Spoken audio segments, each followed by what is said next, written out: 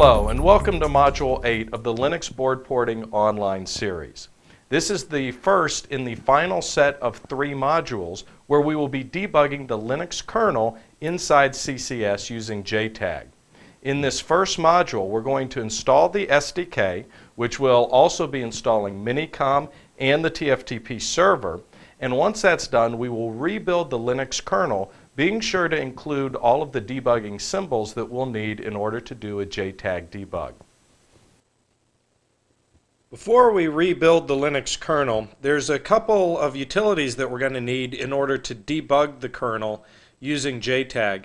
We're going to want Minicom, which is a serial terminal utility, and we're going to want tftp server running on Ubuntu.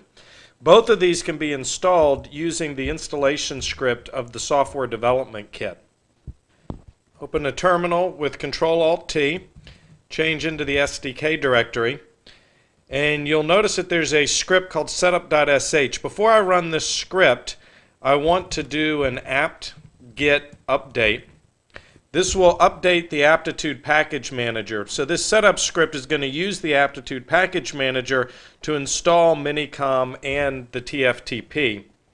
Then you can run this with sudo actually, because it's going to be installing components on the system.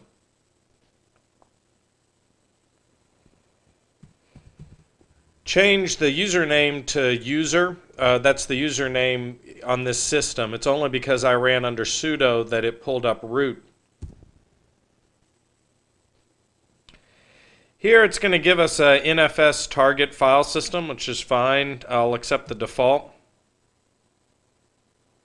It says make sure you have sudo access, which we do. That was how we ran it, so I'll press return to continue.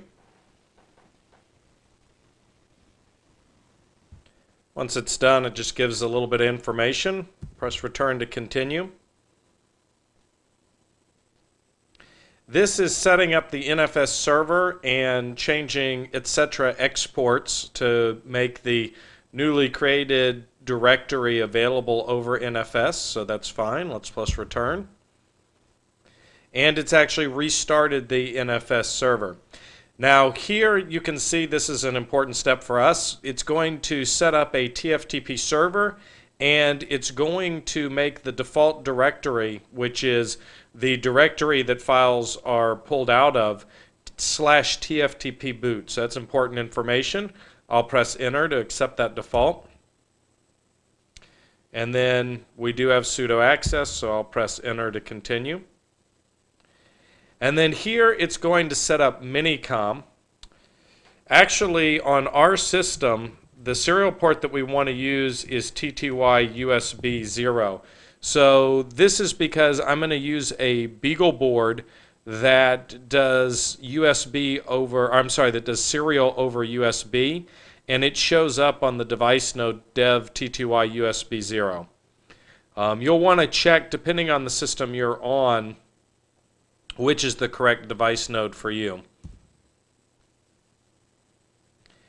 Here, this is the IP address that I have on my system, but I'm going to change the system to use a static address after we're done with this install. So I'm going to put 192.168.1.1.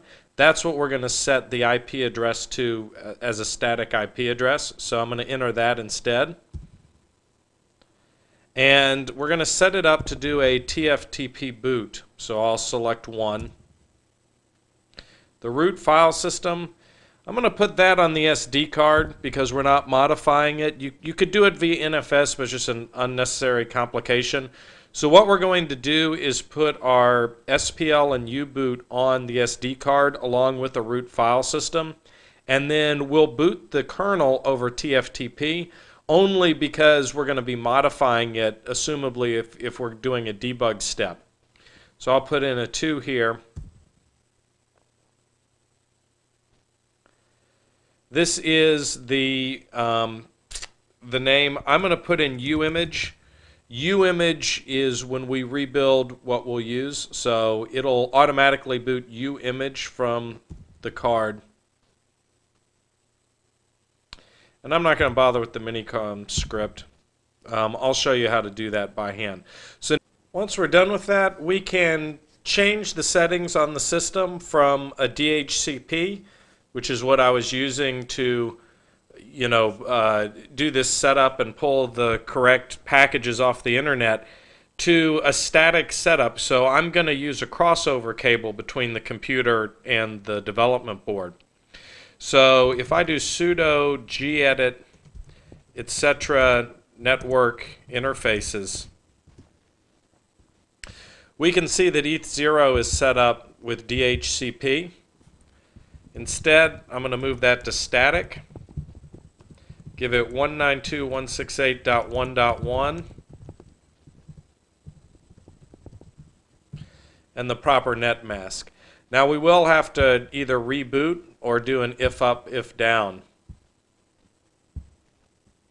So right now, if I do if config, you can see here it's got an IP address that it's gotten off of the network, but I can do a sudo if down, oops, ETH0.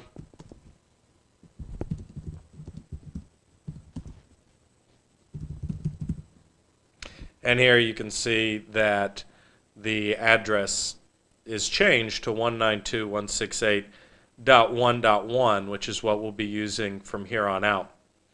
The next step, now that we have all those packages installed, is to rebuild the Linux kernel.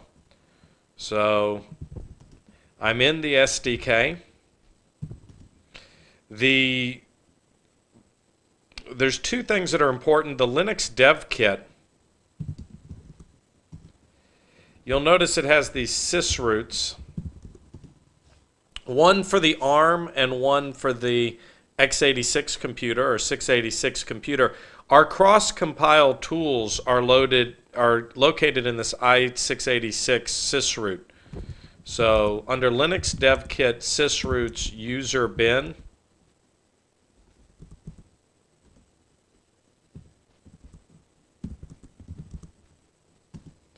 you see here the names of the cross-compile tools.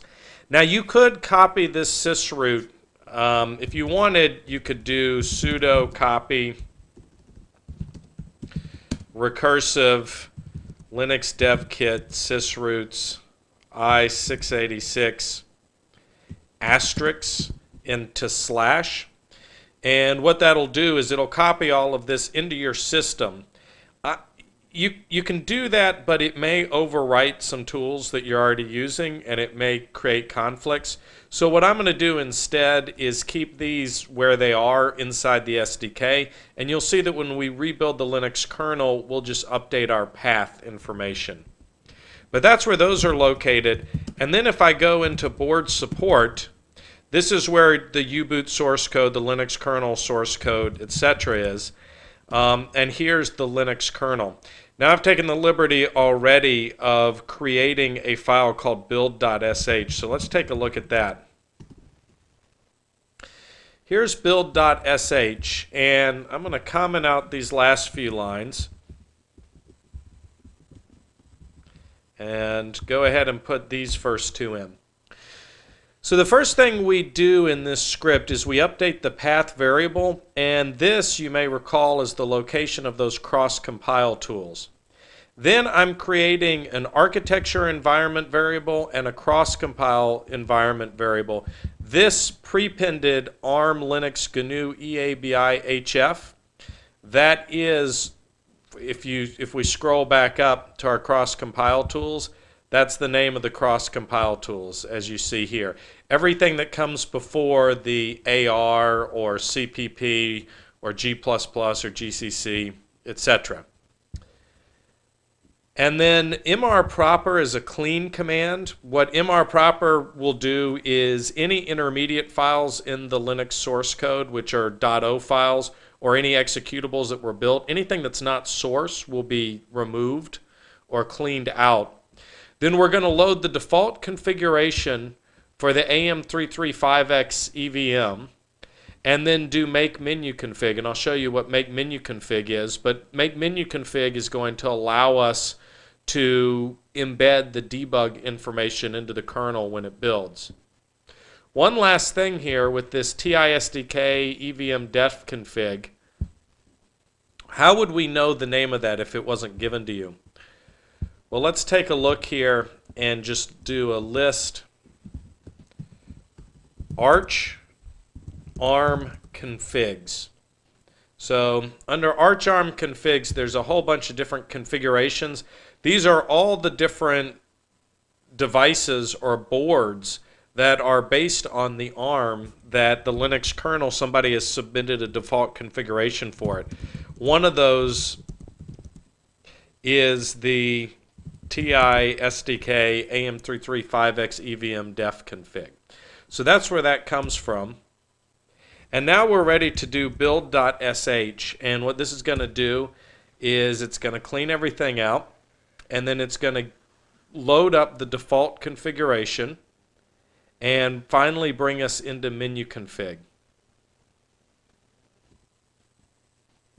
This is what menu config looks like. It's a graphical tool that you can use to load various modules into the Linux kernel.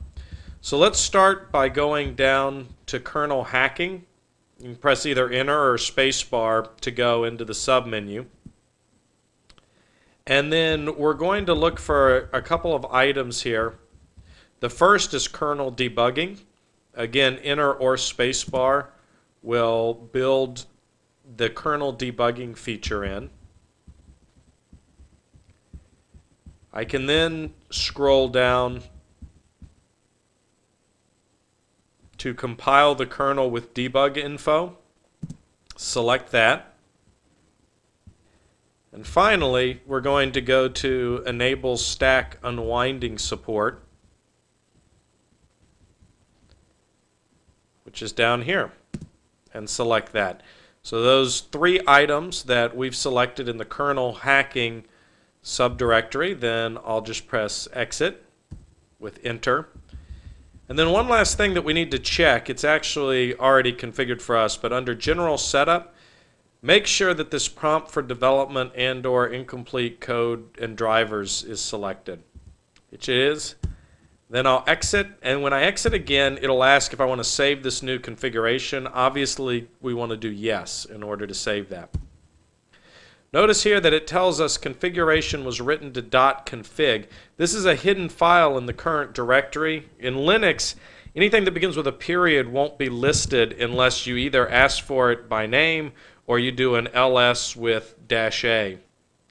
But you'll notice that there is a hidden file here called .config. Now the last step I'm going to do is remember how our default configurations are in that arch arm configs directory. What I'm going to do is copy our config into arch arm configs AM335X EVM debug def config. You can name it whatever you want, but it has to end in _def config. So I'll take the modified version that has this debug information built into it, create a new default configuration from it. Now I can go to gedit our build shell script, and I'm going to take out the default configuration in menu config and add in these last three. So we start by, instead of loading the default configuration for the SDK, we're going to load this new configuration that we just created by adding the debug information in. Then I'll just say make uimage, and it actually will be placed into arch arm boot uimage, and I'm going to copy that into the tftp boot directory. Remember, the tftp boot directory is the default tftp directory that was just created when we ran the setup script from the SDK. I'll save that. Then we'll run build.sh. This will rebuild the Linux kernel with that default configuration. One thing that's nice about having created this new default configuration, if you wanted to, you could actually import the entire Linux kernel code into Code Composer Studio and just turn these steps that I put into build.sh into build steps inside of CCS. I'm not going to record. It will take about 10 minutes for it to do all this, so I'll pause the recording and then we'll come back at the end. Assuming that you get a successful build, this is more or less what you should see at the end. You see it says Arch ARM boot uimage is ready, meaning it had built correctly. And we see that it's been copied into tftp boot. As a matter of fact, that uimage am335x-evm.bin, that was installed by the SDK, but I'm going to just remove it so that we don't have any confusion. This concludes Module 8 of the Linux Board Port online series. Please proceed to Module 9, where I'll show you how to set up a BeagleBone board to boot from an SD or multimedia card using U-boot and the SPL from the multimedia card, but booting the Linux kernel using tftp.